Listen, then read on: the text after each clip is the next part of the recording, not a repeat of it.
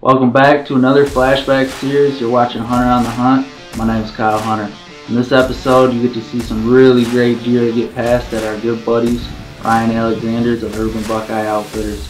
He's a great guy. He's put us on some good deer. We've just been real picky on what we're after. But in this episode, we finally get our hands on a good mature buck. So let's jump right into it.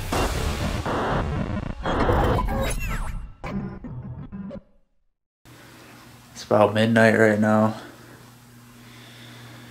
Midnight, December 16th.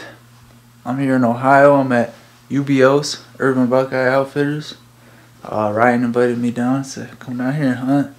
I'm after one buck. I drove down today. Got down here about 10 o'clock tonight. So it's late, got everything unpacked. I'm here in the suite, and the buck we want, daylighted, right at last light tonight. That's the deer we want.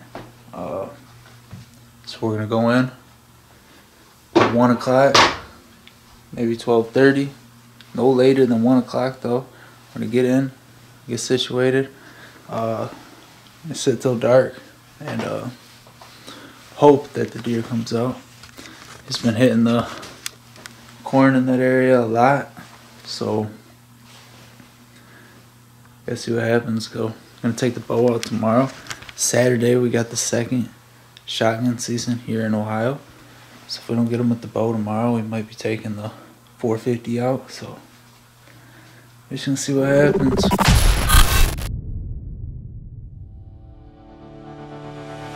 So in the past few years we've hunted with Ryan. I think we're going on our third year now. We've had some really good passes there and some, good opportunities at some nice deer, but with being picky hunters and we're looking for, 4 or 5 year old deer, we passed just a lot of deer. But there was one deer in particular that my dad encountered, and we were trying to target him. And it's actually the deer I'm hunting in this video. He's a big 8-point. Ryan's been watching this deer for probably 3 or 4 years now.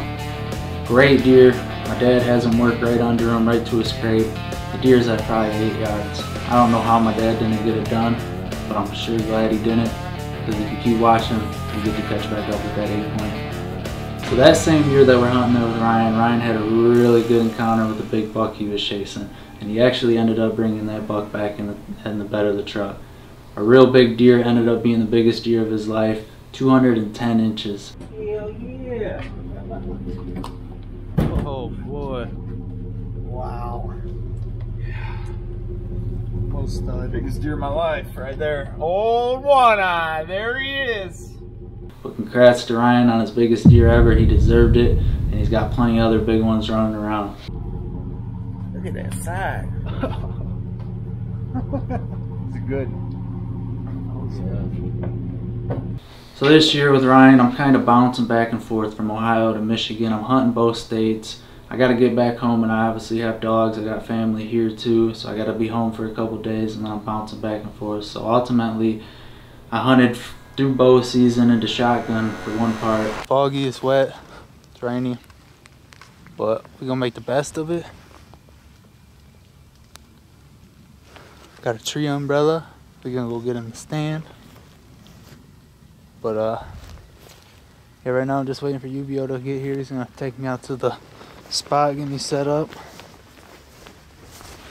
I'm all ready to rock. So hopefully we can get it done on that Big 10. Last night, you could probably see in the video, got real dark, real low light pretty quick, and I had a nice buck come in. It's a buck we want to pass.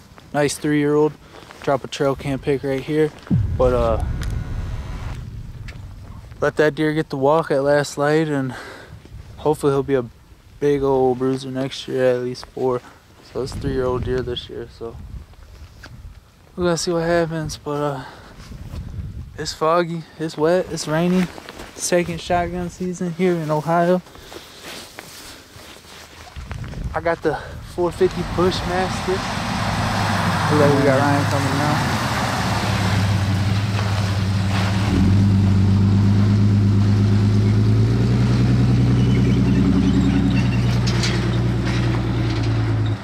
Daddy got new tires. He ain't getting stuck. You gonna hunt today or? Yeah, I've been waiting on you, doing interviews for 15 minutes. You got an orange vest or no? I got orange hair. What about a vest? You got a vest? What kind of rules does this state have? What is that? Looks like your girlfriend's G-string. What is that thing? Yeah. Okay, you're legal. Legal in Ohio. Yeah. What is this? Man, you got a rain jacket on? You prepared. Yeah, got a rain jacket on. Yeah, you just go like this. You're legal. Legal, baby. I borrowed a gun from Ryan there, 450 Bushmaster. He let me take that out in hopes of shooting a big 10 point with a drop time. We were targeting this deer at a time, but we couldn't catch up with the deer. Ultimately, the only deer I was seeing was a big, nice 12 point, a typical 12 point, but this deer was on the no shoot list. So the first time I seen this deer, this nice 12 point, the deer that's on the no shoot list, he comes in, it's very low light, and I can see him with my eyes and I can see him through the camera. It's just real grainy, and he just slips through there. He's following some does. Really good encounter, and it really got me going. The nerves were going. I did want to shoot this deer. He was real good looking. We pass him, he moves on. Well, the very next morning, I'm in a different tree stand, and who do I see? I see that 12 point again.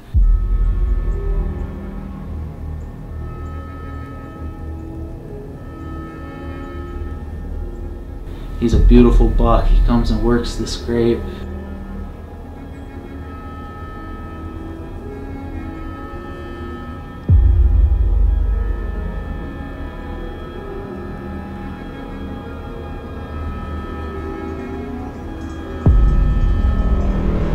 He does his thing and he comes filtering all the way down. This deer ends up walking by me right at 30 yards. And I watch this deer go right into the neighbors. And the neighbors hunt. So I'm texting Ryan, I'm letting him know. 12 point just walked by me again. He's over on the neighbors. Maybe I should have taken the shot. He's like, oh, he'll be back. When you roll into Urban Buck Outfitters, there's a lot to expect. And you can expect it all. There's critters just wandering everywhere. I've never seen so many animals when I'm staying right there at the cabin. There's turkey, there's deer. It's just all around unbelievable experience. You get to see some quality deer. Ryan has them, and they're right there. They stay right by where he's lodging you at. He's got a couple other different lodging facilities also, and they're all beautiful spots. I've stayed at every single one of them. The food is off the charts. Just amazing cooking. You're gonna get fed real good. Don't forget to check out Ryan. I'm going to drop some of his links down there if you want a good quality Ohio hunt at seeing some mature deer. Good morning. 5:37 right now. I got to leave here in just a couple moments. But we'll go up, check the camera. And the deer that we had in here during the rut is back. It's the tall brow deer. And he's a pig.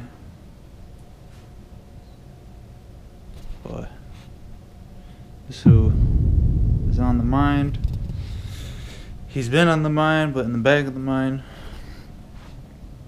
But he was there for a whole hour this morning. So I don't know. Try to make a move on this deer. Hopefully it happens. Stay with me. So as we roll into the muzzleloader season, we start to transition to a different piece of property. This property is all hardwoods, and it just seems to be producing the most photos for deer right now. We make a move. I'm heading in there with my bow, and we're looking for a big 8 point. He's heavy deer. We have the history with them. Ryan's got a lot of photos of this deer, and we're pretty sure we're in this core area. Ryan's got a setup in there. I head in with the bow, and that's where I have my first encounter.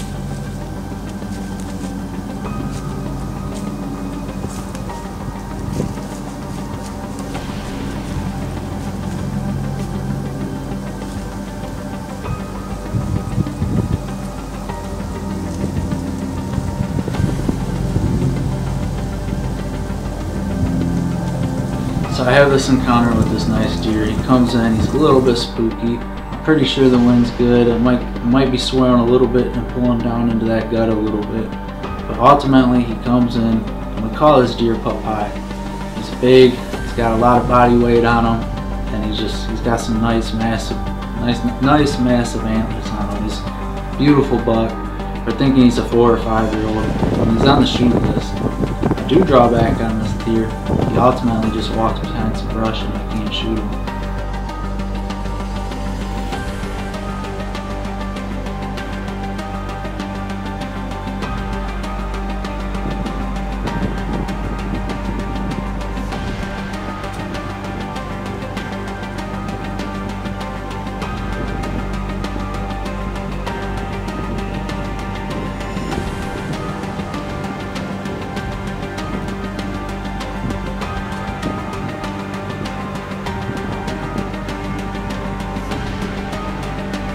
In the back of my mind, I know this is a really nice deer, but I also know what we're getting on trail camera, and that's the deer I really do want. So I'm kind of happy I don't get the shot on this deer, but ultimately I'm like, will I get a shot on this other deer? Buckeye walks out of my life, probably 140-inch deer, and ultimately I ended up drawing back on this deer. I didn't get the shot that I wanted. He walked behind some brush and it just couldn't happen. But that same night, we see the big 8. He slips in on me, and he comes in off my backside. I can't really see him though because I'm watching other deer. They're funneling out in front of me.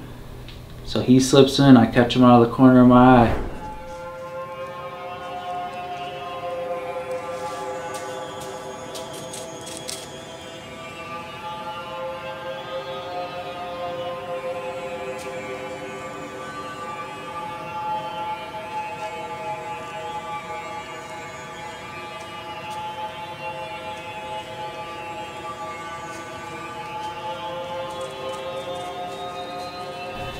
And I get the video camera on him and he walks up the hill, but when the video stops it's because my camera died.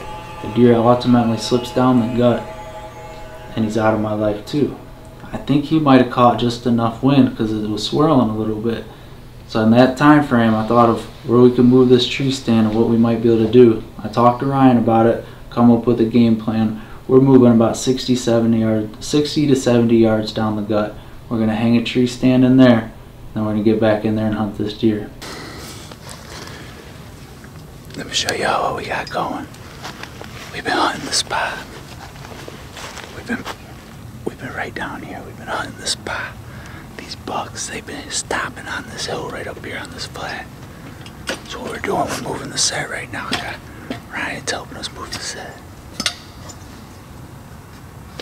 So hopefully we can cut these bucks off tonight, last night, and see if we can get it done.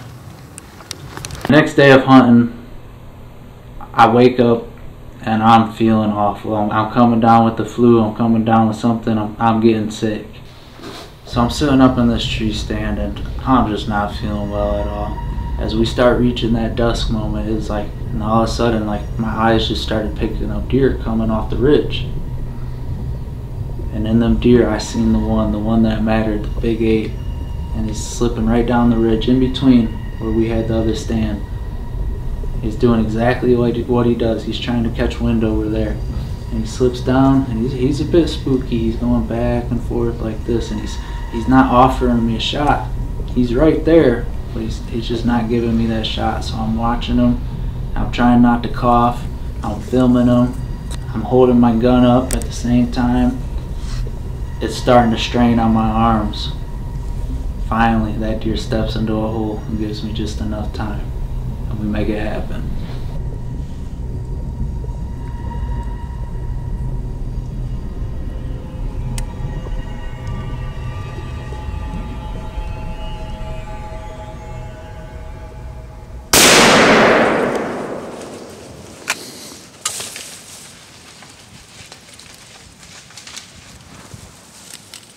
He's down right there. He's down, baby. Oh my gosh. Oh my gosh. The ice is broken, baby. The ice is freaking broken, baby. I just put a shot on this big Ohio 8-point, and I see him go down in sight, and the emotions are high. You know, I call Ryan up. Yo, he's down. Yeah, Kyle. Whew. Way to stick it out, buddy. Thank you. I had to give you a call. I'm there in the tree still. We broke the ice. Finally broke the ice. This is our 3rd year hunting there, and we got a big mature buck down. I'm not sure how well you guys can see me, but the UBO curse has just been broken. I just climbed out of my stand, waiting for my dad to get here. See the 4-wheeler coming now. But we have broke the curse, and we just put a big 6-year-old buck down. UBO has a lot of history with this deer. My dad's had a history with this deer. I've been in the tree with my dad when this deer slid by him last year, and it's just bittersweet for this ending right here.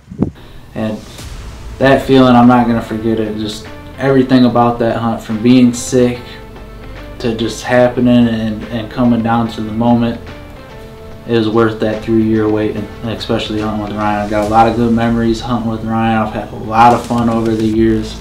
Yeah. Well, the buck only made it about 20 yards, but we got tons of blood right here. This gun absolutely tore him up, but we're gonna go check this buck out right now. Look at this. Look at this. Ooh, that's dirty. Look at this. Oh, what a mess. Oh, look at that big old stinky buck. Wow.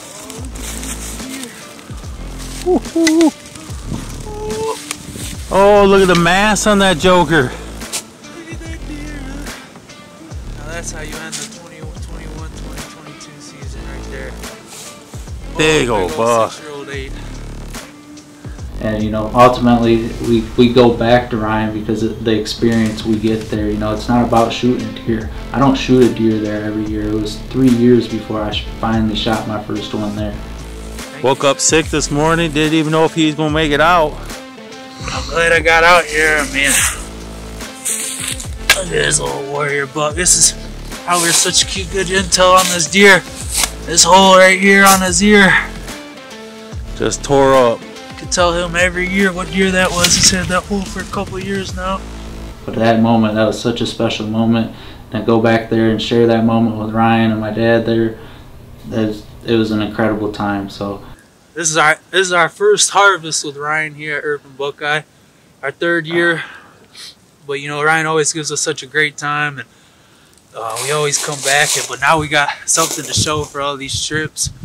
And it's not because Ryan didn't have deer, it's just I passed up plenty of deer. I passed up deer that just didn't have the age yet. This is what we were looking for, big age deer. He's got tons and tons of history with this deer. He's got sheds from this deer. This is what we wanted, big 6-year-old buck. Right there. Yep, and lots of good times with Ubo, as I call him. Great times, and you know, this is the icing on the cake right here. That's it.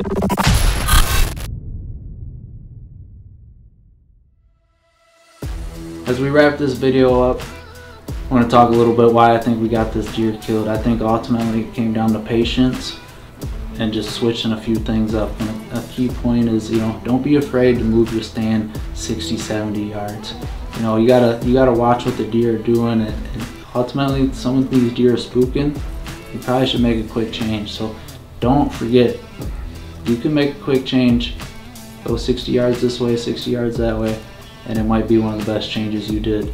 That got us that deer killed. That was a big old deer, probably 6-year-old, and we outsmarted them. We're smart, don't ever forget that. So if you guys made it this far in the video, I appreciate it. I want to see your guys' videos too. Drop a link to your YouTube videos. I want to check some of those out. I would really like that. And if you like this video, hit that like button. Don't forget to hit the subscribe button. I'll have more flashback series coming up, and hopefully some new kills coming up for this year.